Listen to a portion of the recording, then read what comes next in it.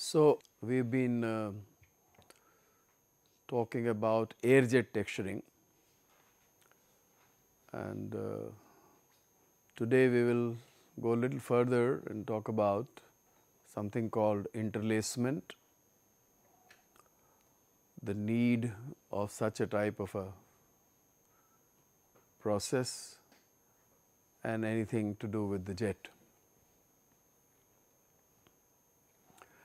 So, if you look back, what we have done is we have understood the mechanism of bulk development in air jet texturing, the design of the jet, the features, for example, converging, diverging type of jets, flow asymmetry, withdrawing the yarn at right angles, roll of a baffle plate or bar, and also single core jets. We also learnt about wetting, so air jet texturing and its role, and also how some of these design features have helped in reducing the instability and maybe the consumption of air. So, the interlacement is another process which in some sense can be considered as an offshoot of the air jet texturing. What exactly and how exactly it is different, we would like to understand today. So, sometimes the terms could be entanglement or interlacement, they mean the same thing. What it means is the filaments have entangled or they have interlaced. The yarn that have been subjected to this process could be entangled yarn or interlaced yarn, or the jets which are also used for this process are called interlacement jets or entanglement jets. In general, twisting of the filaments is done. A parallel bundle of filament in general is not processed, because if individual filaments get separated, then they can get entangled with machine parts or guides or adjacent yarn on filaments, which obviously is not a good idea. Therefore, filament yarn industry believes in giving some amount of pre-twist, very small, just to ensure that these filaments do not get separated, and that is the norm. The separation could be because of mechanical dislodging. You remember, we apply a spin finish, and one of the aim of the spin finish is reduction of the friction, of course, reduction or elimination of static charge generation, and also hopefully keeping the filaments together. Some type of a cohesive bonding should be there. But it may not happen because you are processing, winding, unwinding, passing through guides, and it can happen that the filaments can get separated. Let us say 36 filaments in a multifilament yarn, they get separated, then one of them can be really behaving in a different way, and so it can cause more problems. The other could be that though we believe that the spin finish would be working the way it is supposed to work, but it is quite possible that it may have been removed or is not as effective if there is any electrostatic charge generation during this process, then they can also get separated. Not necessarily every filament is different, but from wherever they are, the portions of the yarn can get separated and then they can get entangled. So, these separated filaments, because of these two reasons, dislodging mechanical or electro splaying, can break after entanglement with the neighboring filaments or machine parts, a knitting machine for that matter, can break the yarn. So, there can be faults in the fabric, or knitting needles for that matter can also be damaged. And so all these things are something which people would not like to have it, and therefore you may like to give a pre-twist. So this need that the filament should not get separated was a real need, and therefore people thought about another process which we call now as interlacement. It's for multi-filament yarns. This is not a problem with spun yarns. So that the above problems are not there, so you do twisting. But twisting, as we know, is a batch process. So what you have whatever material in whichever type of a package you have to take through a twister and make another package. And this is a costly process, a batch process, a costly process. But if there is no alternative, then you do it. Therefore, the need for the interlacement came, that can we avoid the twisting process and get the same effect, same result, meet the same objectives. This is a continuous process, in general expected to be cheap and can be fitted on attachments, could be put on any other machine, any machine, and so online work can be done and monitoring can also be done. So that is how we come to a process called interlacement.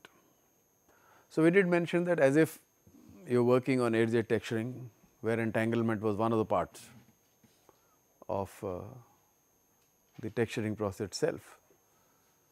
So how is it different from edge texturing? Do we use jets? Yes, we use jets. So this process of interlacement is accomplished through the jets. Do we need a compressed air? Yes, we do require compressed air. So how is it different? So you require jets and you have compressed air. So how is it different? So we are not interested in development of bulk. That is one difference, that our aim is not to develop bulk. And why was the bulk developing in an edge textured yarn? Because we are giving overfeed. So one important difference that we have is we do not want to give any overfeed. If you do not give any overfeed, then bulk may not be developed, because you are just interested that the filaments somehow stay together. So this so called interlacement, is it a continuous interlacement or is it intermittent interlacement? So that is in some way defining the interlaced yarn structure. So theoretically, we are not interested that every part of the yarn is interlaced. If some parts are interlaced, we could be happy. So if something like this happens, at some places they are together, we will be still happy. Other is that we continuously, every small little millimeter of a yarn is interlaced, can be done. But should we need it or not? So if you take some yarn like this and actually subject it to electrostatic charge, so you might see that there are portions which are not interlaced and there are portions which are interlaced.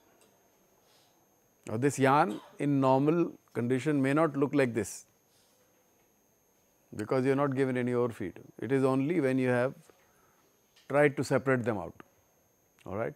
But what is important is that you do generate what we call as nodes. So you have these nodes.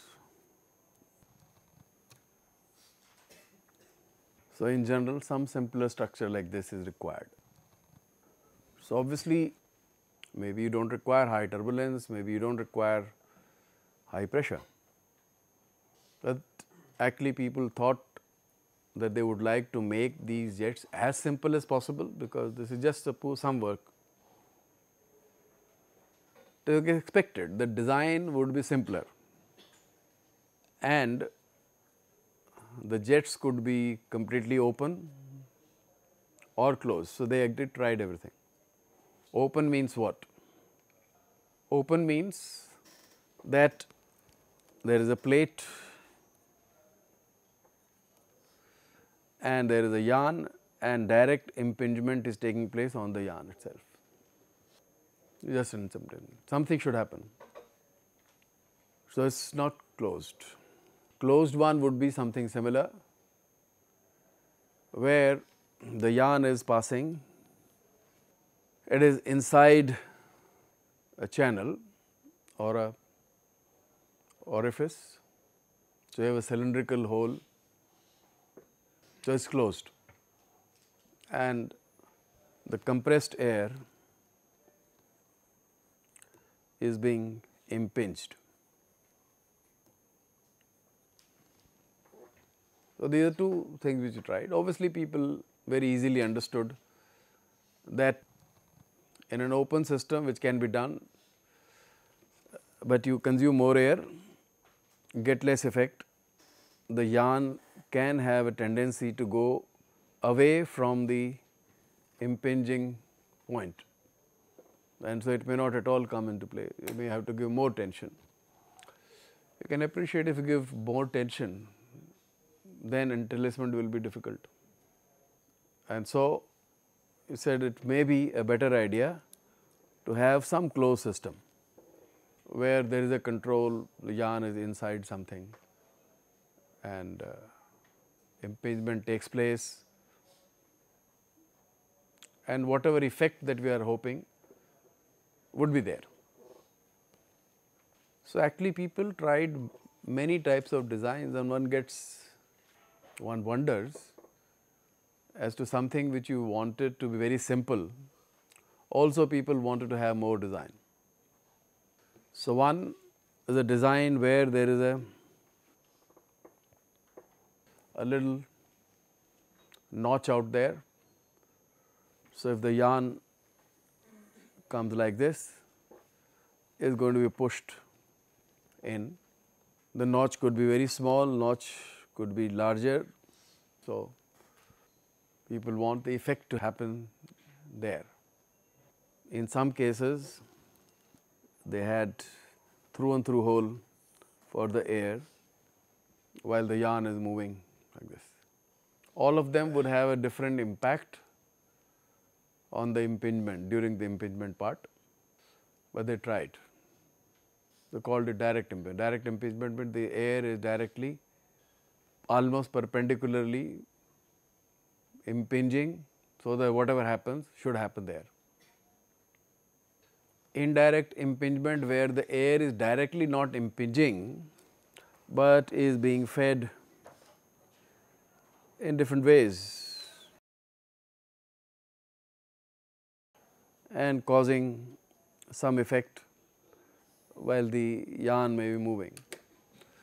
So, coming think of it, appears people were interested in this process so much, they were looking at some results which were probably not coming as easily. One of the things they were obviously interested is that you are interested in intermittent interlacement and not continuous interlacement. They were looking at various kind of things. Almost similar to the airjet single core design also were tried for this. So, what do you remove? You reduce your pressure and do not give overfeed, or if at all somebody says if there is no overfeed, then maybe effect is less, it gives a little bit of an overfeed. So, directly it is not impinging on the yarn, it is actually coming in one way or the other and then trying to work. This whole process, people thought that you can actually have an actuator where the air is being impinged directly onto the yarn in this manner, but is pulsating. So, you have a control. When the air is there is an interlacement, there is no air, there is no interlacement. So, if you see that so many people wanted to try so many types of designs, so that you get what you want to get. And then they tried things like this. So, typical process may be where air is impinging in this manner, very simply in a closed system, maybe by pulsating compressed air. So, you have, let us say this is a textured yarn, you could have called it a flat yarn also.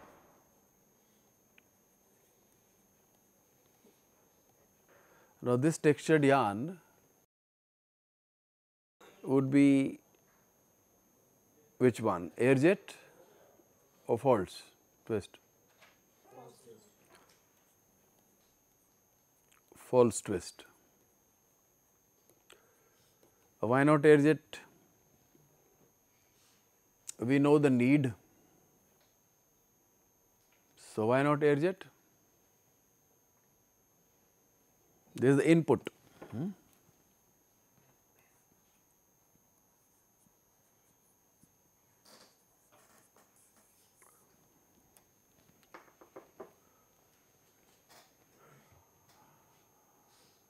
Why not air jet?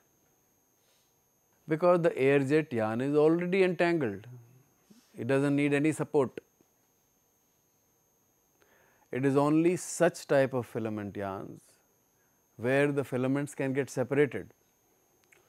Those type of yarns are the only ones which would require this additional either pre-twisting before processing into a knitted or a woven material, or a flat yarn which is either textured or a flat yarn. And of course, there is compressed air, and then you hope that there are interlacement points, and so this is the way you expect, and this is a typical process people will be expecting. What is also expected is that can you change the speed of the machine based on the requirement of this jet.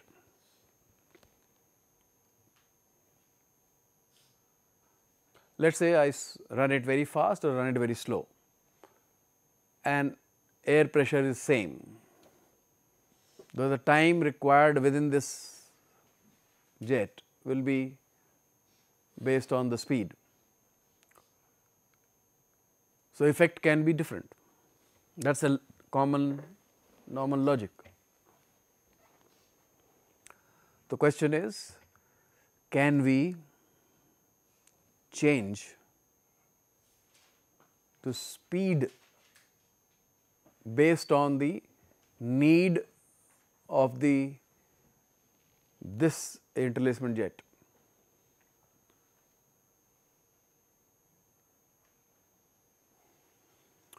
We would not be able to do that, because this is a supplement, an attachment to the main machine.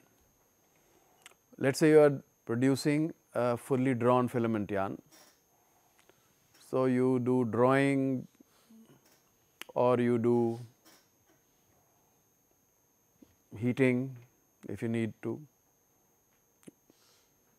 but that will be decided on the drawing machine.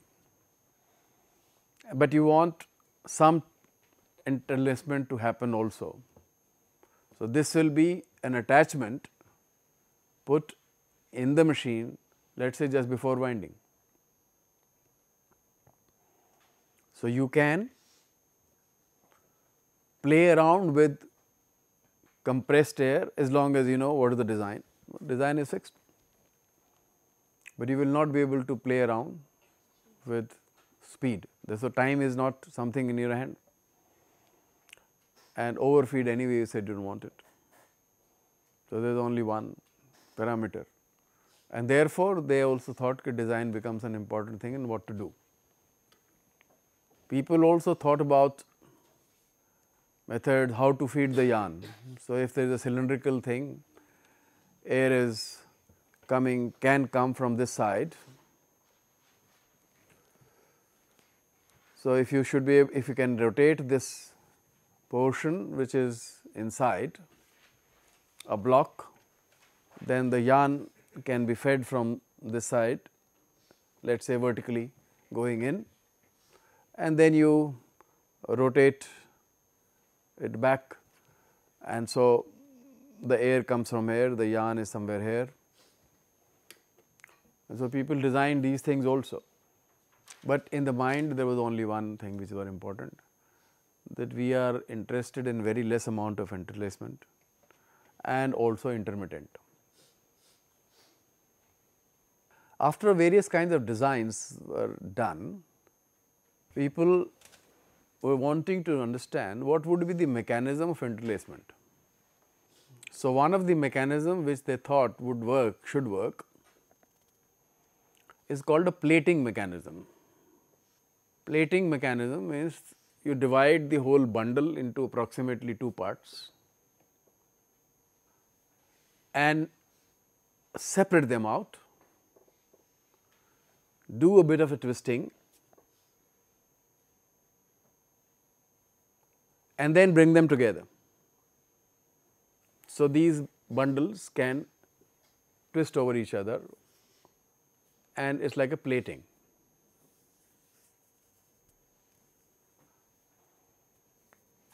So, it is different than the air jet texturing. There you wanted every filament much separate.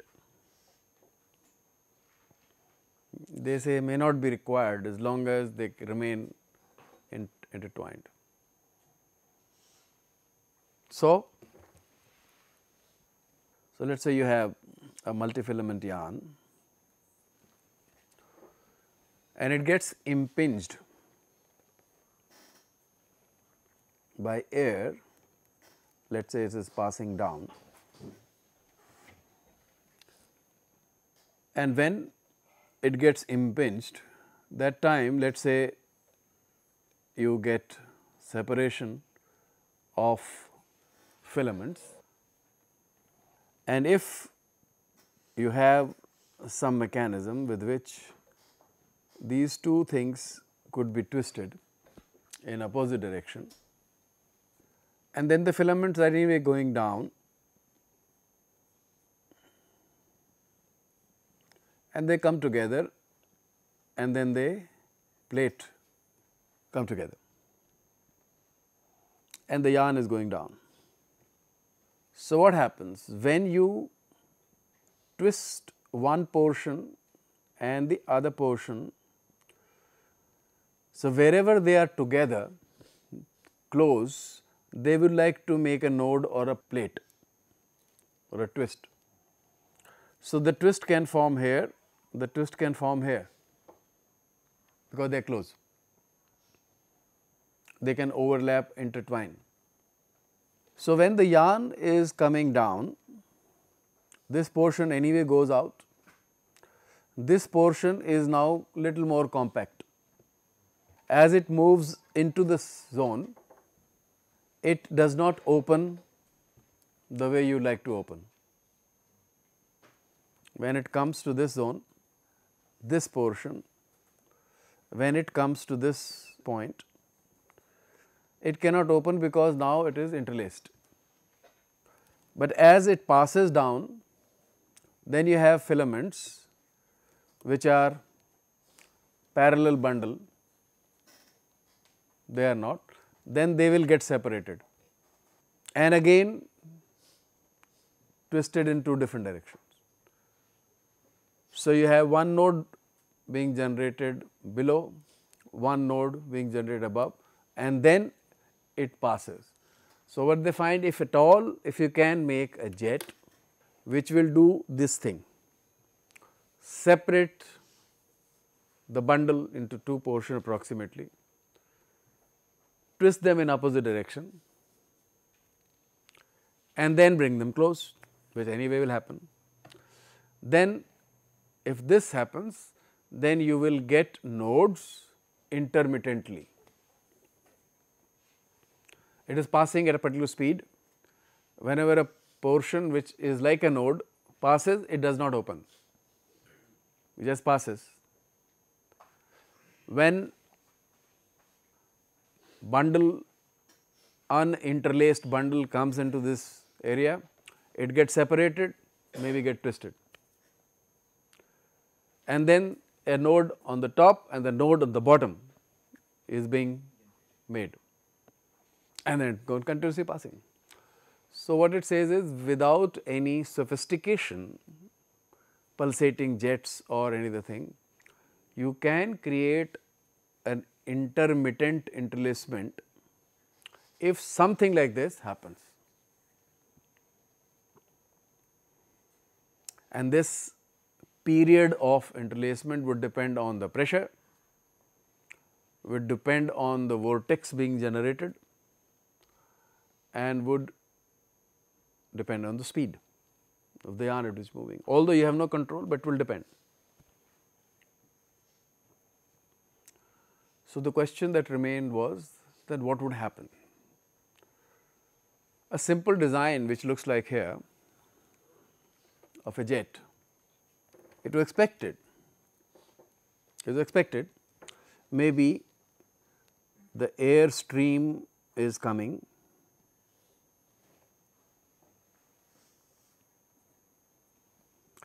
as it comes into an expanded zone,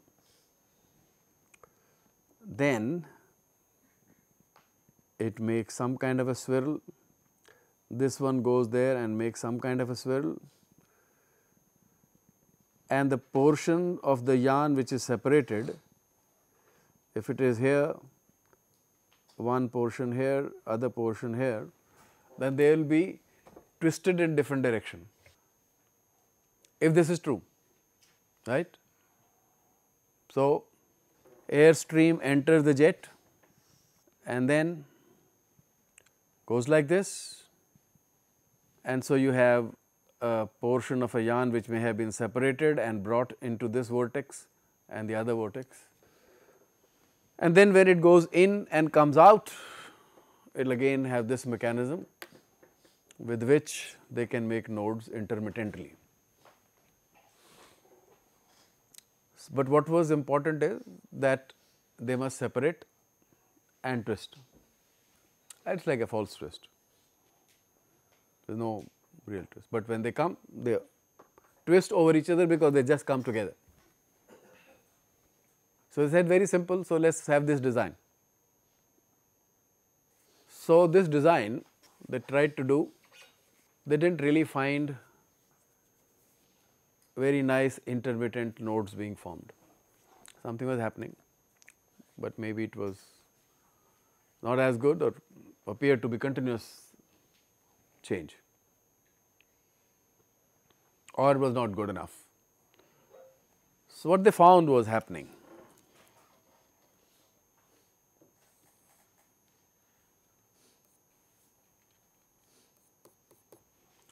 So, this is your simple jet. So, expected was that this would happen, something like this would happen. It did not happen. Why? Because expansion of air was not dependent on the desire, it just would happen the way it has to happen. So, parallel streams, let us say, are coming, they go and they strike a wall and they can get reflected. So, instead of going, they were expecting they go like this, it may actually happen this goes and like this.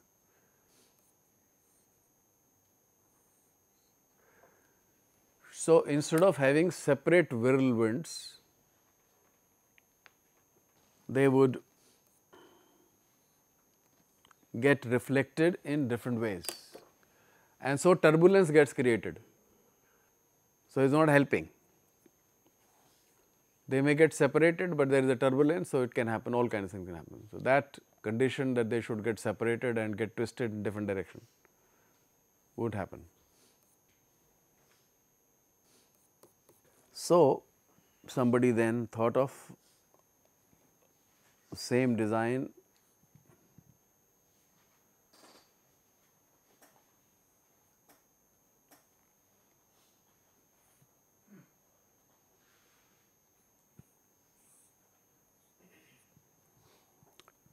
a semicircular or a part of a circular cross section, part of a circular cross section, not the whole circle cross section. Then what they found is this can work, and how it work, that this goes, before it strikes the other wall and goes like this. So, this goes like this, if it is expanding, then this goes like this and not like this. So, if it is on this direction, it will go this way, if it is here, it goes like this. So, what people found, that if you just reduce this, you can actually get this swirling action in opposite direction. So, if someone thinks, well, this is just a design, very simple, you can always do it, but it took good number of years and good number of people who were already making jets to understand requirement is different, we want a different thing, maybe this. Finally, today a jet of interlacement jet would be something similar. That is, you want to separate the filaments, twist them in opposite direction as it comes out. So, the design is like this, semicircular, and you see a different color. So, this is a plate. So, instead of the threading becomes easy, so there is some kind of a plate, we just remove it, it can be moved on one side, hinged or pivoted, and then you can pass your thread and then close it. So, finally, the design is very simple. Started with all kinds of hypotheses, then trying to say what do we want, and then trying to get to this most simple design which works. So, you can appreciate that whenever somebody is trying to design a small thing or a big thing, there is a science behind the whole design process. This cannot be let us do it. So, it may start with let us do it, but finally it will not. So, now that you have done, let us say, some design which can produce intermittent nodes, you do evaluation after all and characterization. So, there methods have been suggested, how do we find how many nodes are there. So, one of the method is called the needle method, other is needle method, as it says there may be a needle which is moving to check it out. Electrostatics playing is that you actually charge them, so that wherever there is no node they will go further, optically you can find out. A mechanical bead test, it is expected that if you put a bit of a load onto the yarn, the nodes will be more denser compared to the uninterlaced area. So, it is like a bead being formed, that if there is a sensor, it will probably move up or down based on whether there is a node or there is no node. So, you did have ways in which you could do that. So, needle means that there is a needle which may be here. When it is impinging needle going like this, so there is an open area goes down, a closed area comes up. So, this motion would be monitored by this LVDT type of a transducer, and then you can count how much down, how much up, It is happening. So, just a needle, the yarn is continuously moving at a certain speed and a needle is just resting on it. So, it goes up, goes down.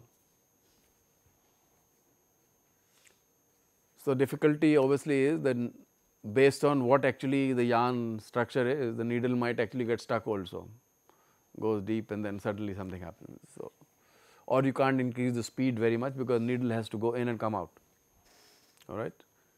So, although at a slow speed this method would give the same results, at higher speeds needle may get damaged, because much before the needle could go, the yarn would be going faster and may bend it.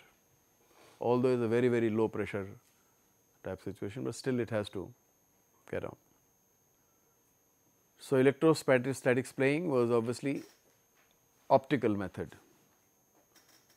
So, you have to have your systems which can optically see there is expanded portion and non-expanded portion and count it.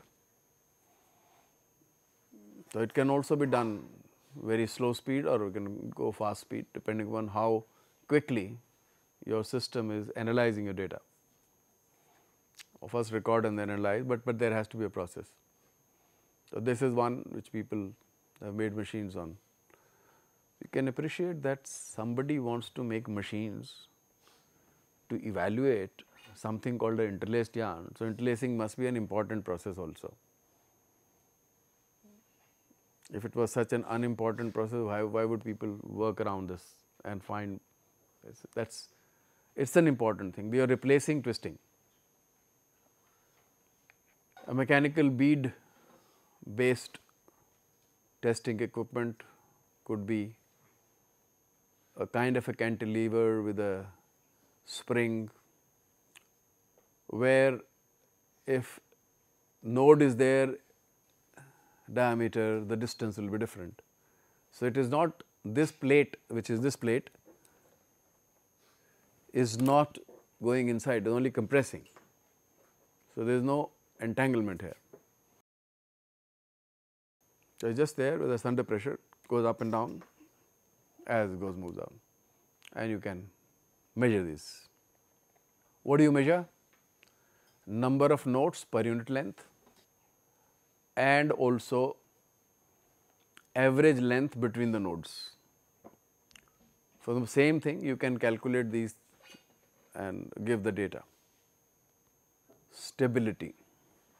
How much stability of these so called entanglements do we want?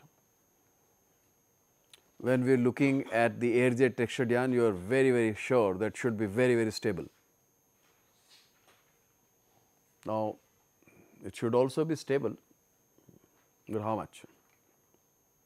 You see, like you have crimps in the fibers so that you can make it twisted yarn. So, the role of crimp is known, but does anyone interested, is someone interested that the crimp should be permanent, very strong, or they said ki after I have made the yarn, if the crimps go, I have no problem. It was only in the intermediate process that you were interested. That is what happens.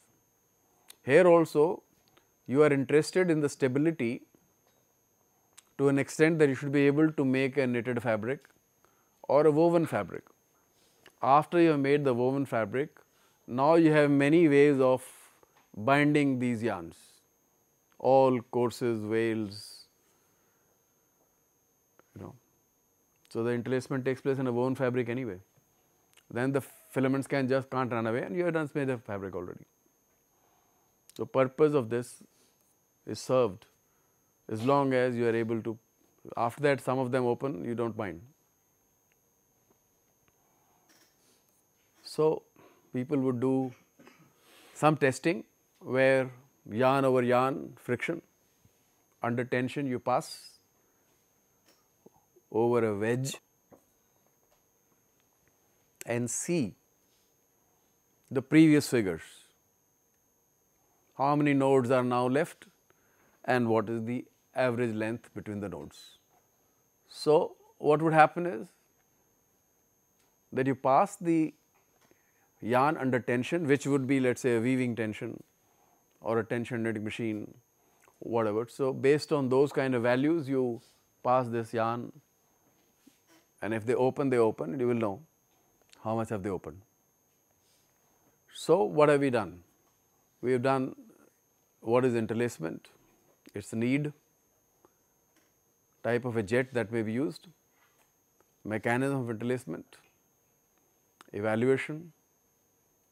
It must be remembered that these are the devices which will be added, attached to the main machine, whether you are producing a draw twisting, false twist or bulk continuous filament yarn, because their filaments are supposed to be free. So, you do not want the filaments to be so free that it is difficult to control. There we are.